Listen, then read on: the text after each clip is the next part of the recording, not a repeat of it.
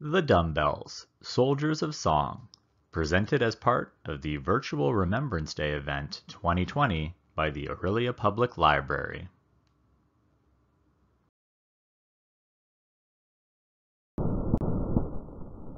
Muddy, bloody, and battle-weary, soldiers looked for relief from the horrors of the trenches whenever they could. Music and laughter was so essential to building morale that Major General Lipset of the 3rd Division approved the formation of a troupe of entertainers drawn directly from the trenches. Taking their name from the insignia of the 3rd Division and led by Orillia's Captain Merton Plunkett, the Dumbells performed right on the front lines as soldiers continued to carry stretchers and dodge bullets. Their performances included comedy skits, female impersonators, and renditions of the latest popular hit songs, as well as original music. The Dumbells went on to play shows in London's West End and after the war at the Ambassador Theatre on Broadway, and continued to entertain into the 1930s. Leader Merton Plunkett eventually retired to Collingwood, where he continued to be involved in entertainment. Our history, our heritage, our county.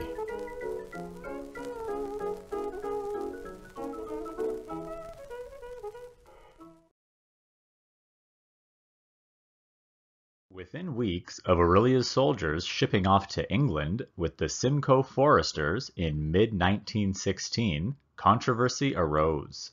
The local shopkeepers, upon finding out the Canadians were paid twice what their British boys were paid, promptly doubled the prices for everything they sold the Canadians: coffee, chocolate, newspapers, souvenirs, everything. The men turned to their YMCA captain, Merton Plunkett, an Orillia boy, to see if the Y could stock what they wanted in the YMCA canteen on base. Plunkett made an appeal to the townspeople of Orillia, explaining the dilemma. Helen Clark, a Y volunteer and wife of the head of Orillia's War Recruiting Committee, George Clark, took up the call. She started the Merton Plunkett Fund to raise funds so that Plunkett could supply their boys heading for the trenches.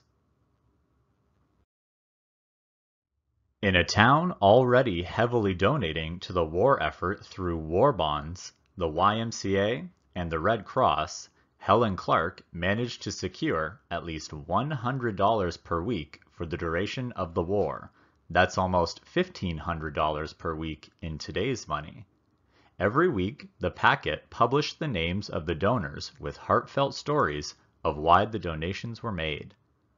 Merton Plunkett soon had far more than he needed to stock the canteen, so he started hosting Orillia Days, gatherings of all Orillia boys for a banquet, music, and camaraderie. These weekly affairs quickly became extremely popular.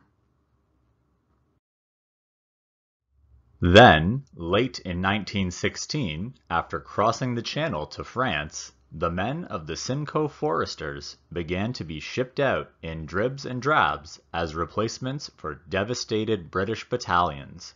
The Orillia boys became scattered all along the front lines. Plunkett followed his men to France, establishing frontline canteens, running the YMCA morale-boosting programs, and, most importantly, spreading his personal goodwill. Merton was very popular with the soldiers wherever he went. He was a music man. He joked and sang and had men lug his little piano all along the front, where he hosted impromptu entertainments, inviting the soldiers themselves to get up and tell a joke or sing a song. And still, every Friday, Merton continued hosting his Orillia Days. The money from Mrs. Clark was still flowing into him, and he did what he could for the Orillia boys. Hometown soldiers from miles along the line would gather at Merton's announced location for food and good cheer, sometimes several hundred of them. In a thank you letter from Merton to Mrs. Clark in 1916, the writer talks of the 40th Battery arriving with more Orillia boys. The entire group had a splendid supper, and after sing-songs, they went to the big tent and they gave them an hour of good old Orillia songs and yells. About 1,000 boys enjoyed them. He said how much he appreciated all that was being done for the boys, and that he could not explain properly how much it meant to them.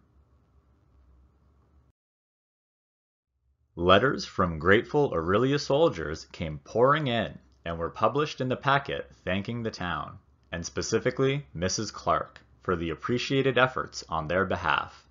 One letter was from Lieutenant McCorkle, who wrote, "I have the honor to write you a few lines expressing the appreciation of the Orillia boys for the magnificent dinner which was held somewhere in France.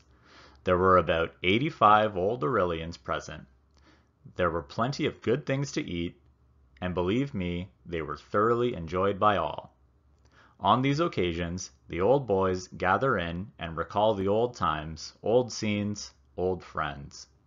You could see in the happy faces of those present how glad they were to see each other. If you could have been present to see their smiling faces and to join with them in the evening's amusement, you would feel simply repaid for your good work. As far as I can learn, Orillia is the only town that is following up her boys in this manner." By mid-1917, when the officers in charge of the troops decided that small-scale concert parties should be expanded in a big way, they turned to Merton to do it. He recruited about a dozen talented soldiers, the men he remembered from his social gatherings all along the line, into his YMCA troupe, now detailed as actors and singers. They worked up a vaudeville show of jokes and skits, mostly poking fun at army life, with music and sing-alongs. The shows, staged all along the line on packing box stages, were wildly popular with the men. Thus, the Dumbells were born. They got their name from the dumbbell patch on the sleeves of the 3rd Canadian Division.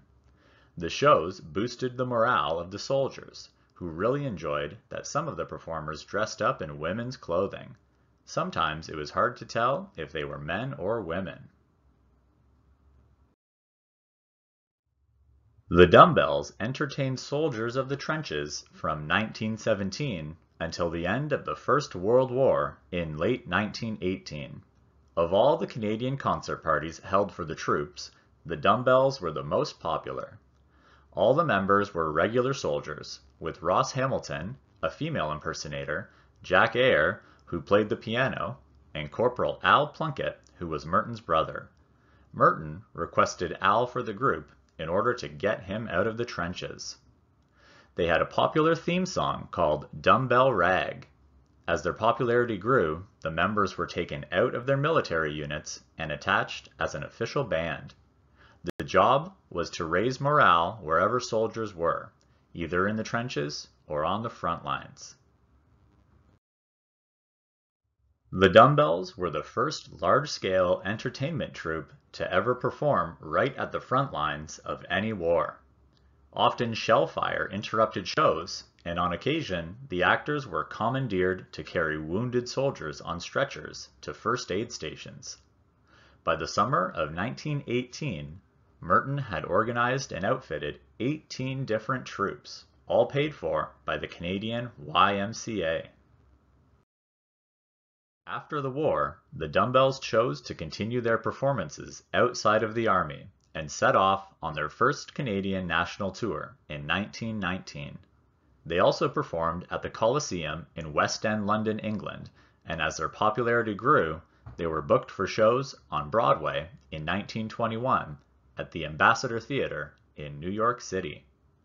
Plunkett managed the Civilian Dumbells touring show in North America from 1919 to 1932. After the Dumbells folded in 1932, Merton Plunkett tried the insurance business, but in 1939 he became the overseas entertainment supervisor for the Canadian Legion's auxiliary services. A song that he wrote called "We're on Our Way" was sung by soldiers en route to Europe and became very popular in England. The Dumbells became legendary in Canada as well as around the world. Plunkett's story is remarkable. But we must remember, if it were not for Mrs. Clark and her amazing fundraising efforts in the small town of Orillia, none of this would likely have ever happened. Every time I think of Mammy, why do people always sneer? They claim that Mammy Special thanks goes to David Town, who researched this story and shared it with all of us in Orillia, giving us the opportunity to pay tribute and to remember these remarkable Orillians. I don't want to sing at all. I'm gonna cling to Mammy like I did when I was small. Sing her praise, for her days may be numbered and few. Let her smile for a while, it's the least you can do. If I can sing about my Mammy, I don't want